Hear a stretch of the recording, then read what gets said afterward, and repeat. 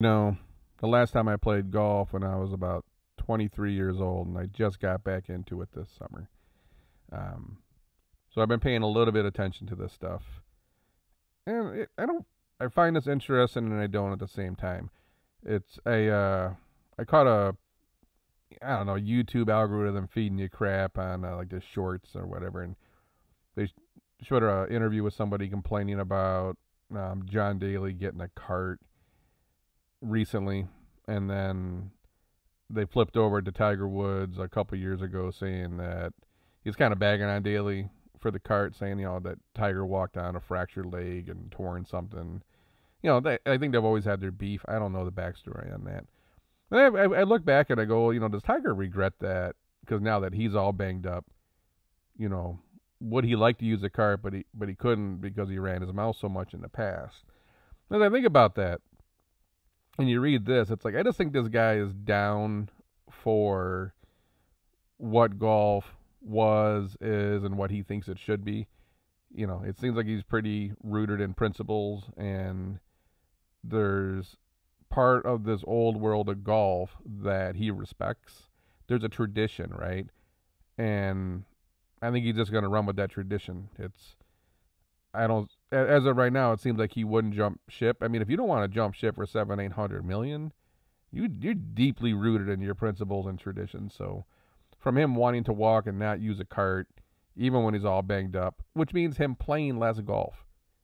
That's how much like this respecting this tradition means to him. I'm guessing. I'm just reading into this that it means him playing less tournaments and less golf, the thing he loves the most, because he respects this game for what it was that much. He's probably not going to leave for any amount of money. Subject to change, I'm sure. We'll see. But when I saw this, I'm not surprised. Unfortunately, right now this is turning into, I don't know. I always use the analogy of there was an article long time ago, about these motorcycle gangs in California beating up each other with like ball peen hammers at a Starbucks parking lot, in a Starbucks parking lot over like territory. That's what it seems it's going to come down to. It's going to be live versus tradition at the end of the day. And I was talking to Kane about this, and he's been thinking about it. If it opens up, you know, more room for more players to get in the game and make more money, does everyone not win? And that's how I kind of look at it. I also think that this is, I don't know what is it the PGAs or some other organization. I'm not that deep in this stuff here. I'll say PGA for now. They don't, I think they don't change, that this is eventually going to come back and kind of bite them. And I appreciate the, steeped in tradition type of stuff, but it doesn't mean you got to lose who you are, but I think you do have to modernize a little bit. I started recently looking at country clubs, and I'm talking to people. My circle of friends is, business executives, investors, like, doctors, lawyers. These people all belong to their country clubs, and they all belong to different country clubs for different reasons. And I'm trying to figure out, where do you go where you want to be a part of a good community with good golf, but I don't want to walk into a place that if I don't remember, every PGA champion by year and every golf course designer, and if I haven't, you know, I don't I don't want to walk into that environment, or God forbid that you forget one of the little golf rules and that the whole place jumps down your throat. Like I think part of that of golf is going to eventually fade away. Even on the tours, you seem, some of the players dressing a little different. I think one time someone had a hoodie kind of rugby thing on, and things are going to change a little bit. But there's still this very old school golf mentality out there. But I do appreciate that you need to look nice. You got to carry yourself a certain way, and you just can't show up to the country club or the golf course looking like slobs. I still appreciate that in a time when the world seems to be going backwards, right?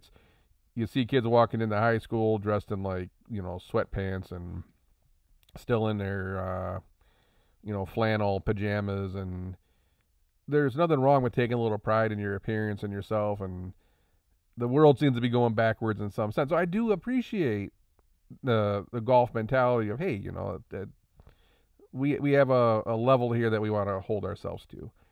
But then there's a lot of just snobbery, and there's a lot of stuff to that game that if you look at the new world and how people are coming up, they're not about that. They're kind of about tearing down old traditions. And I'm not saying tear down old traditions, but maybe modernize a little bit. And I feel it's kind of what Liv's doing. Now, if they can get through the initial year or two, which it sounds like they got the money to do whatever they want, this could be something really interesting. Or maybe it's not. But again, I look at it from that point of view of more people getting to make more money, more golf on TV. There's a lot of golf. We have a lot of golf courses in Michigan, but a lot of them, are struggling. And I like racket sports, like racquetball, and I like tennis. And you talk to people in those communities as well, like golf, tennis, racquetball, they're all struggling a little bit.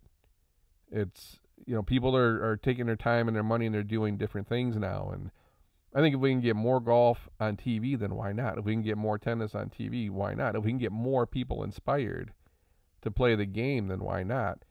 I think a lot of people now don't want to get in the golf because there's just a certain thing associated with it. I mean, I've ran into my fair amount of assholes on the golf course when I was like, 22, 23 years old, and it makes you not want to play. It's usually some grumpy old 50, 60-year-old guy that, that's all he does is like live for, golf, and then just ruin the crap for everybody else.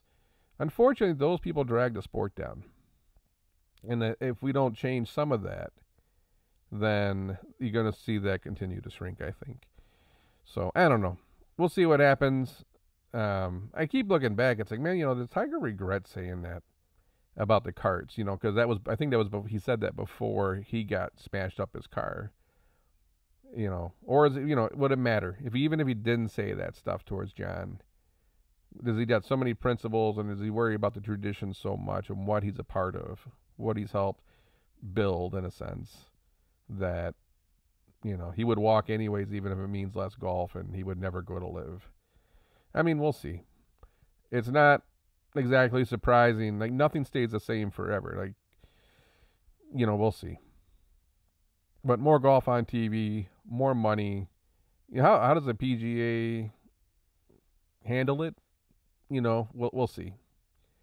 Maybe there's a way for both of these things to survive at the same time. Maybe the PGA sort of changed things in the past.